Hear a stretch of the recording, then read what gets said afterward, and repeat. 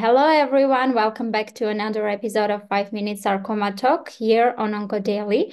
I'm your host, Shushan Hovsepyan, and today we have a fascinating topic to discuss, immunotherapies in soft tissue sarcomas. And for that, I'm honored to introduce our guest speaker, Dr. Sandra D'Angelo, who is a distinguished medical oncologist working at Memorial Sloan Kettering Cancer Center, specializing in the care of soft tissue sarcomas, bone sarcomas. So welcome, Dr. D'Angelo, and thank you for accepting our invitation. Thanks so much. It's such a pleasure to be here, and I'm so excited that there's interest and attention to sarcoma, a disease that's near and dear to me. Thanks a lot. And let's start. So, immunotherapy has emerged as a promising treatment approach for different tumors like melanomas, with exciting results with PD-1, PD-L1 inhibitors. But where does immunotherapy fit in the treatment landscape of sarcoma? Let's find out that now. And my first question would be, could you provide an overview of current immunotherapy approaches being utilized for soft tissue sarcomas? What have been the most significant findings regarding the efficacy and clinical outcomes of immunotherapy treatments in STS? So, a really important and complicated question. I think just a little background. The challenge, obviously, in sarcoma is that sarcoma is not one disease and one diagnosis. In fact, it's a disease that's characterized by 70 to 80 different histological subtypes, and how we approach care and how we conduct clinical trials has really impacted where the field stands. And in general, there's been a trend towards histology-specific clinical trials and approaches, and I think that has led to some of the more interesting and promising findings in the field. So I'll break immunotherapy broadly down into two categories. First is checkpoint blockade, and specifically monotherapy checkpoint blockade. The FDA approval that we have in the United States is just in alveolar soft part sarcoma. In ASPS, we see a promising response rate with atezolizumab of about 30 to 40%. And that drug was actually recently approved in the United States. And it is, in fact, the only FDA approval for checkpoint blockade in sarcoma. That being said, we've seen hints of activity, which have allowed us as a field to offer these therapies through NCCN listings. To that end, we've seen promising responses in undifferentiated pleomorphic sarcomas, where pembrolizumab has shown a response rate of about 20%. And dedifferentiated liposarcoma, similarly, pembrolizumab has shown a response rate of about 10% as well. And to that end, we feel that those are promising options because chemotherapy in those respective diseases have quite similar response rate. Then, sort of shifting gears a little bit, the other efforts have been centered around adoptive cell therapy, specifically T-cell therapy. And much of the work with that has really been centered around synovial sarcoma and myxoid round cell liposarcoma. And specifically T-cell therapy that targets cancer testis antigens, such as MAGE-A4, with a drug called afami-cel, has shown a promising response rate of 40%. Which is durable well beyond a year, and really one of the most promising immunotherapies in our field at this time. And afami-cel is actually currently being reviewed at the FDA for potential approval, which would offer a promising option for our patients with synovial sarcoma. In addition, there's been efforts with other cancer testis antigens, namely NY-ESO. And recently at ASCO, we presented data with lete-cel.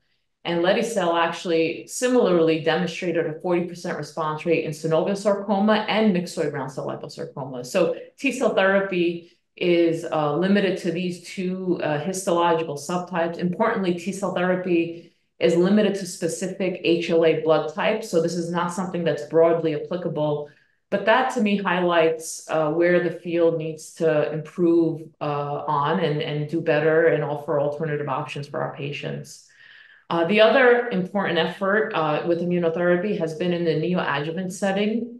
Dr. Kirsch recently presented data demonstrating that pembrolizumab in the neoadjuvant setting prior to resection in undifferentiated pleomorphic sarcoma and dedifferentiated liposarcoma actually improved disease-free survival.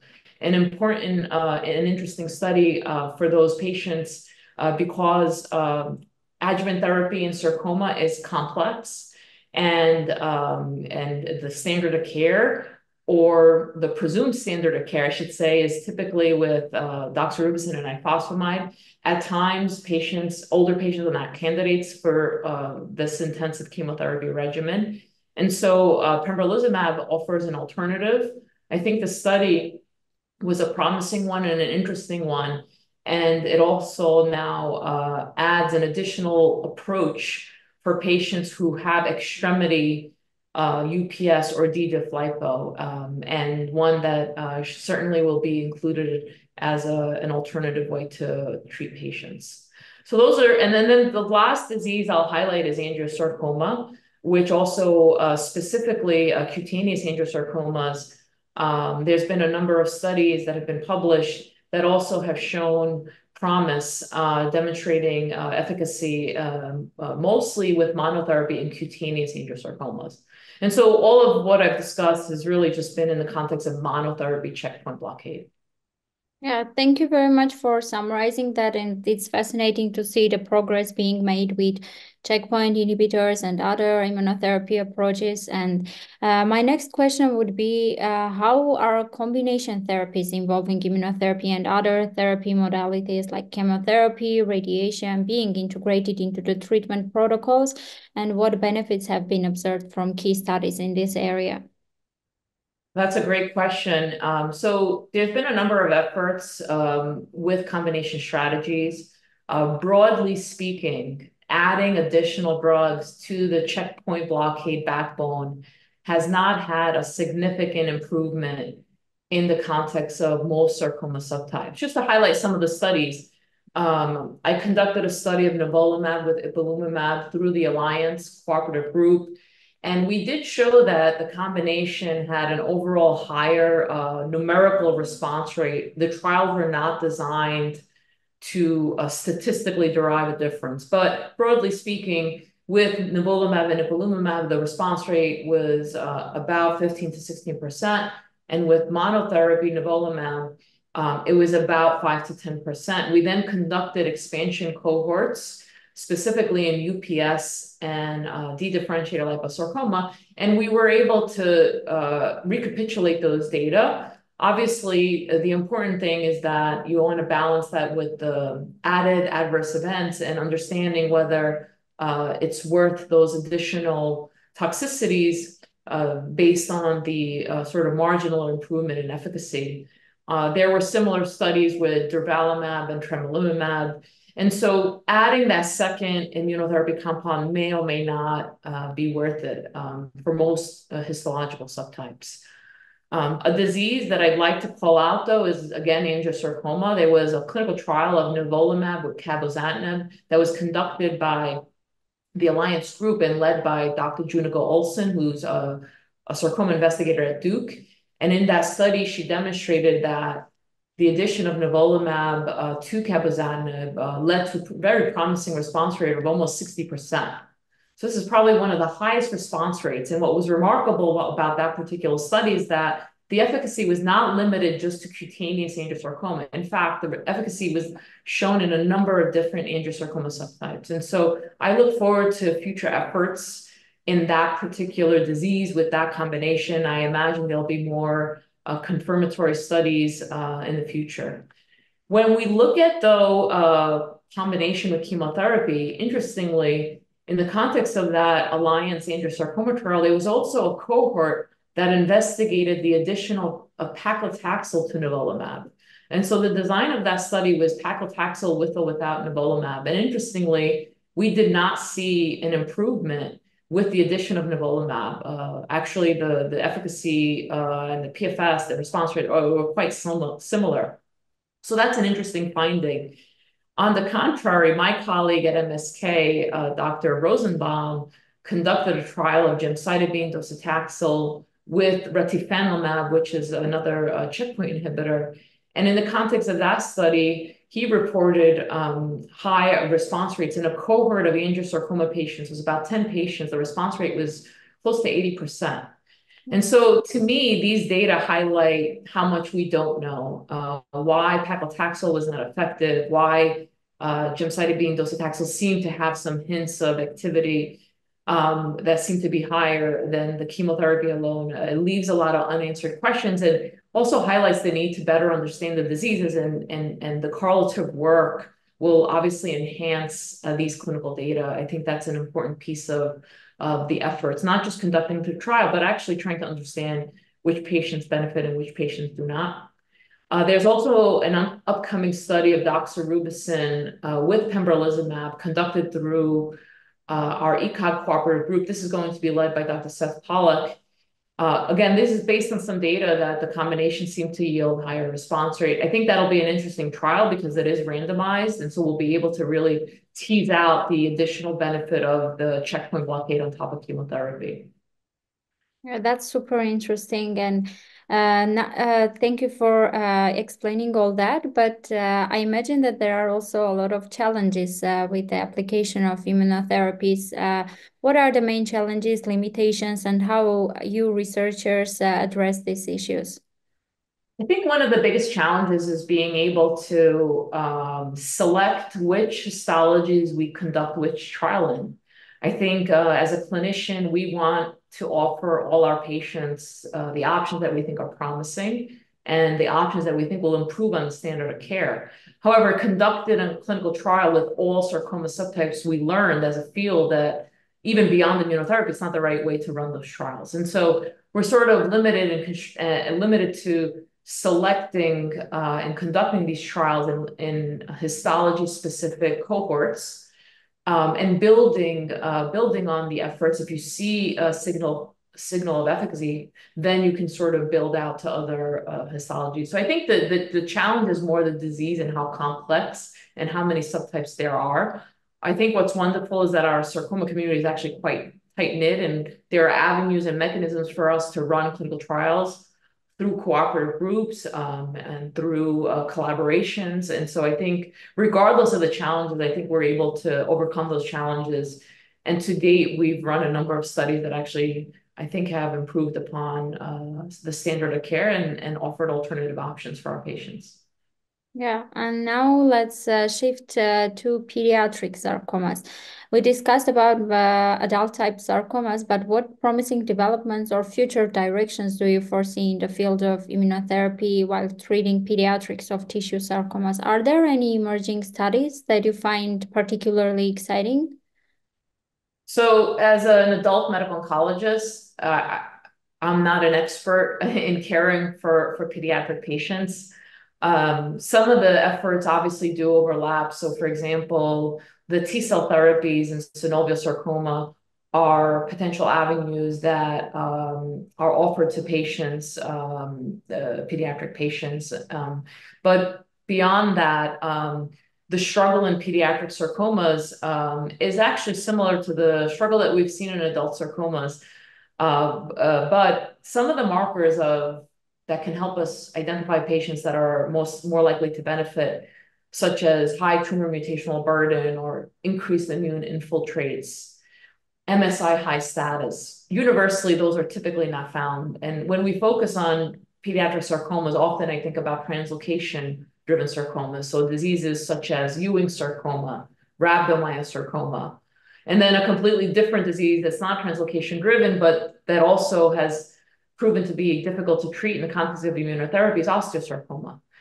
And so I think that there's more work to be done in the pediatric space, and we work closely at our respective institutions with our pediatric colleagues to be able to design clinical trials that will allow pediatric patients to enroll in, pediatric specific cohorts. But certainly more work to be done as well in the field. Yeah, that sounds promising. And lastly, what are the top 5 immunotherapy drugs, generally speaking, in sarcoma, in your opinion? So it's a tough question for me to boil it down just to 5 particular drugs. I think that, again, the categories of the drugs to me make more sense, and the advancements in each of the respective histologies also kind of point towards the promise. As already we discussed, T-cell therapy, afami-cel and lete-cel, I think those are promising, probably promising drugs that are nearing, at least afami-cel is nearing approval, we hope, and then lete-cel hopefully next. In the context of checkpoint blockade, I think that perhaps we need to kind of think beyond these particular pathways.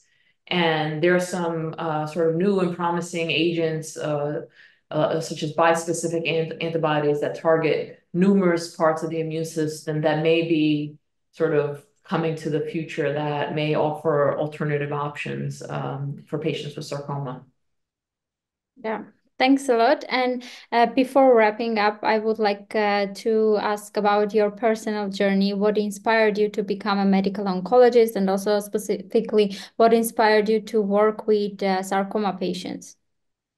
Sure. So it's interesting. My journey into the field of oncology evolved through my exposures and care of patients. So when I started my internship at NYU, at the time, one of my first rotations, actually, my very first rotation was at Memorial Sloan Kettering as an intern, where I actually was asked to be the night float intern. And so I sort of walked into Memorial and covered the night shifts for 2 weeks. And after that 2 week experience, I said I would never come back to Memorial Sloan Kettering because it was so challenging and so difficult and so stressful. But something drew me back, and I actually was wound up doing some outpatient clinics. And it's really in the clinics where I was exposed to the promise of oncology. I think inpatient oncology is different than outpatient oncology. In the outpatient setting, I learned a few things. One, that we provide an anchor and support patients through a very difficult journey. And patients rely on us to be part of their team and kind of guide their ship. The other thing is that we help patients through standard of care, and chemotherapy and targeted therapy and immunotherapy has really changed our approach and how we care for patients. And then sort of just as important is really how research and clinical trials and advancements are sort of intimately integrated into the care of patients. And it was really that exposure, that MSK, that inspired me to want to contribute to those advancements and do more than the standard of care. And together, those things sort of inspired me to continue my training. And I continued my training at Memorial Sloan Kettering, and I've been working there since completing my training. And so I've never left since that initial 2 week period as an intern.